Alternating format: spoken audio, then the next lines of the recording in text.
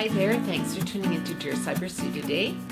Today's topic is how to be more positive in your life and in your relationships. We don't always know how we come across. And when we're dealing with things in life, like we've had to for the last couple of years with a lot of stuff that went on, there's a lot of sad and unhappy people out there because they're not doing well from all the things that have gone on during the pandemic.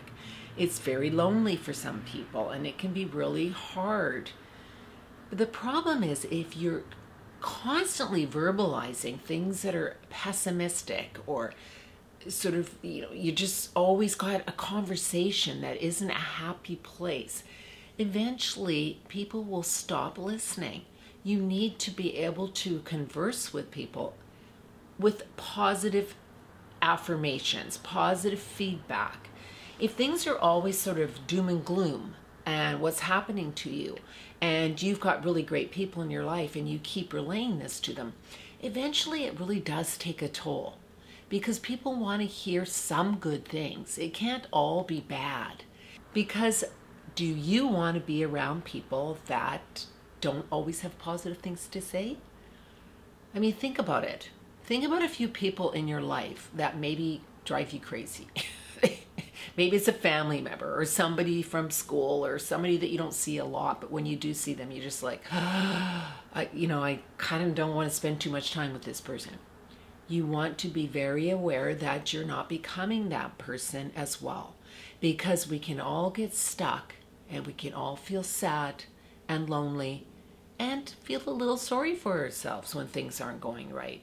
It's just human nature. It's natural. You don't have to beat yourself up about it, but you need to be aware that you're changing. Your outlook is different and people aren't responding maybe the same way to you. A lot of times we spend so much energy about what we don't have rather than what we do have. If you're not grateful for the few things in your life that you do have and that you're very lucky to be able to talk about, how are you going to continue to have blessings and great things if you don't acknowledge and appreciate the ones you do have? It's so easy to get caught up in feeling down and feeling like what's not going on in your life, what has changed. And the problem with that is when you feel like that constantly, it starts to take over your body language, your facial expressions, your attitude, even when you walk into a store, anything like that. It takes over the person that you once were. So you have to be really, really careful and own when you're feeling out of sorts. So think about who you like being around. What makes you smile? What makes you happy? If you're talking about things that are sort of in a negative viewpoint, it eventually changes up the environment and people don't want to be around that because we're all dealing with stuff. So we want to be happy ourselves. So we don't want to put ourselves into a place where we're having to deal with more and more stuff that we're trying to get away from ourselves. It's so hard right now with everybody just trying to find their way again and trying to get back into a positive space. So you have to put yourself around positive people. Hey, I totally get it. Life can be a real bitch sometimes. And it's hard to always stay positive. It really, really is. And you have to do the work pretty much every day to stay in a good mindset. Because there are so many things that you can watch on TV or see out in the world, even in your own city, just happening on a daily basis that are harmful or hurtful. And it makes you crazy after a while.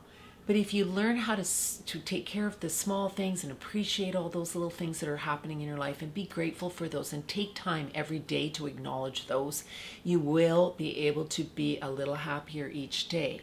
You need to break down that wall that you've built up, because the bigger that wall comes up, the fewer people that are going to try and break through.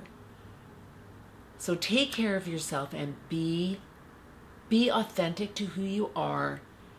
Try not to get angry and hold on to stuff that keeps happening to you, because it will keep happening to you if you believe it's going to. Give people a compliment every day. People you might not even know walking down the street. Say something nice and kind to people all the time. This will change your thinking. This will make you believe that it's a good place out there. There's still good people out there. And there is room for you to have love in your life. One of the things I hear the most in my coaching practice is how people are so fed up with dating and that nothing ever works out, so why should they bother? Well, they're kind of right in a way, because if you take on a defeatist attitude about things never working out for you, then the chances are that's going to be the continued practice, because you're not putting anything forth to make new changes coming towards you. The more positive you are, the more positive stuff does come towards you. I really believe that, and I practice it myself. And even when I'm having the shittiest day ever, I try to sit down and take a few minutes to think about what's going well, what I have that I love in my life, what I'm appreciative of. And it really does bring you back to reality and makes you understand, you know what? I do have a lot of good things. So in closing here, to change what's not working for you, know and understand what it is that you want. Put it out there. What is most important to you? Is it love? Is it a better job, better friendships, better family support? Whatever it is, concentrate on that and give good energy towards it. Don't think about what isn't happening and keep putting that out there. Talk about what you want to happen, what you want to see happen, and believe that it will happen and that you deserve it. So just know that you're a good person. You have great qualities. You have a lot to offer somebody and to your friends and anybody that enters your life. Try not to talk about annoyances, the things that bother you all the time, because you don't want people to stop listening to you. You want to draw people towards you. You can do it.